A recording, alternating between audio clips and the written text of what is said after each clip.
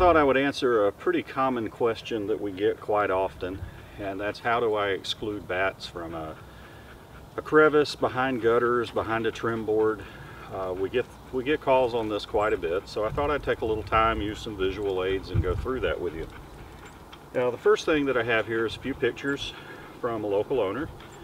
I'll scan these and put them up for you, but the first one is, how do you know if you have bats, if you're having an issue? This is fairly common. You see bat guano somewhere and you're not sure what it is. You investigate and you find out that above this bat guano there are bats roosting. So the next question becomes, where are they roosting? Also fairly common, this is a log home. You can see in the log home here that there are these openings, these gaps that occur here. And this is a prime roosting place for bats. They love to get on here. They've got plenty of foothold, and they'll crawl up in any little crevice or anything that they can get to. They're going to crawl up here and roost. That's what they do. Now, we got Benny here who's going to try to be my helper today. Lay down. So I'll have to stop every now and then and keep him from misbehaving. Now, this is a different log home. When it was originally built, this is how the problem was resolved. They have a mastic. It's actually a gummy material that you can cram in there. It's like artificial mud, and you cram it in, and this prevents the bats from getting in the first place. But this other log home did not have that done, and bats have gotten in. So the question becomes, what should we do about it? So what I've done is I've created a reproduction of a crevice that you might find on a home. We've got a gap here, 3/4 of an inch gap. They can get into gaps as small as a 1/2 inch or even smaller. And one of the most common ways to cover a gap like this would be to use a bird netting or a plastic hardware cloth to go across the top. You staple it. Let it hang down at least 18 to 24 inches. And what happens with that is when the bats come back, they land on it, they can't get in the crevice. But if there's any bats already in the inside, they can crawl down and leave so that they're not trapped. Another option to close this crevice up is if you still need the airflow. If you're in a situation where you need the airflow, like a vent, and you don't want to close it up, you can use a material similar to this. GAF makes one, I believe they call it Cobra. It's basically ridge vent ventilation screen. And it looks like cheap air filters that you might find, but you don't want to use those because they're not UV resistant.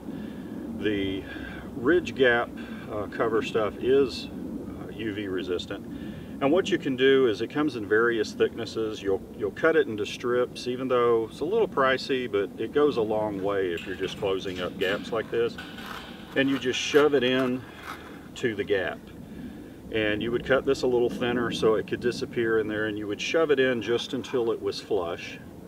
And that will prevent the bats from getting back in, because bats don't chew on things. They push, they pull, they shove, so you want a nice tight fit. You do want to cram it in there, but they're not going to chew their way through it. Now, another option is to actually use a spray foam of some type. You can use spray foam. You can even use the mastic that the log cabin company used. You want to make sure you get either a good window and door that doesn't expand much at all and doesn't have a lot of pressure, or minimal expanding foam. If you use the triple expanding, you can put that in there. If you get too much, it'll actually pry the trim right off the house. So be careful in what you do get, but a minimal expanding or a window and door would be the best foam to get. And you can spray this up in here as well, right at the entrance. Let it expand, fill it. You can come back later and cut it and paint it. That works. Now, what if there are bats still in there when you're trying to do this type of an exclusion? You can exclude them with a toilet paper tube. Now, basically what you'll do is you'll take a toilet paper tube, a paper towel roll, something like that, and you want to get some spray shellac or some type of exterior spray that you can spray the tube, kind of saturate it a little bit. That'll just make it a little more weather resistant, so it lasts longer in the environment. Go to where you know the bats are coming in and out, And you're going to want to put this tube in like this. You'll want to try to fit it in and maximize the amount of gap at the top. And you're going to put this in. You may have to put a little tape on it to hold it till the foam is secure, or the stuff that you press in here if you're using like the vent material, and you'll press it in and you'll hold this, and you want it to stick out a little bit from the structure. Again, you can use tape to accomplish this.